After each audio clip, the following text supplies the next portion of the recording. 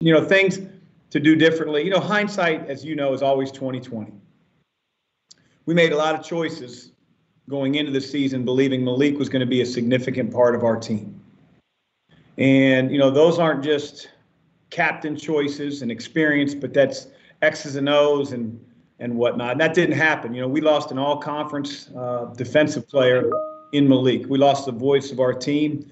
And when we lose him and when we lost him, we had a very, very different front court.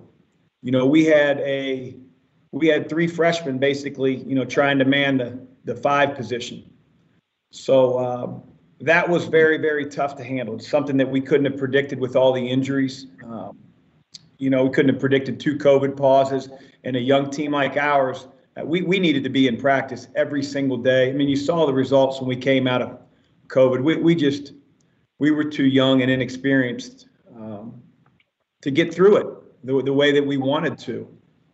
Having said that, we followed every possible COVID guideline. When we traveled to Syracuse, we were a whole team. No negative or no positive tests.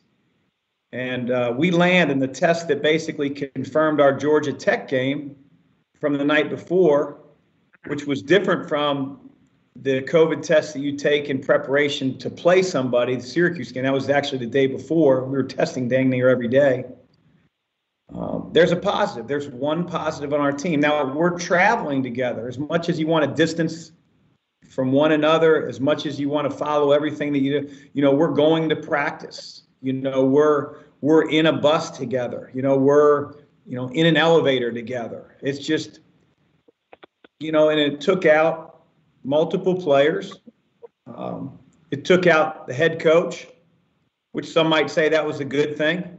But, when I'm at home for 16 straight days and can't go to practice and, can't be on the floor with, again, one of the youngest teams in the country, that's hard to make up when you're in, February, late January, February. The continuity that some of the other teams have had is just difficult. So hindsight's always 20/20. If you had told me before the year, hey, you're not going to have Malik, we probably would have done some things differently. But is what it is, and we got to learn from it. We got to get better in the course of this hopefully normal off season. Go to Shannon.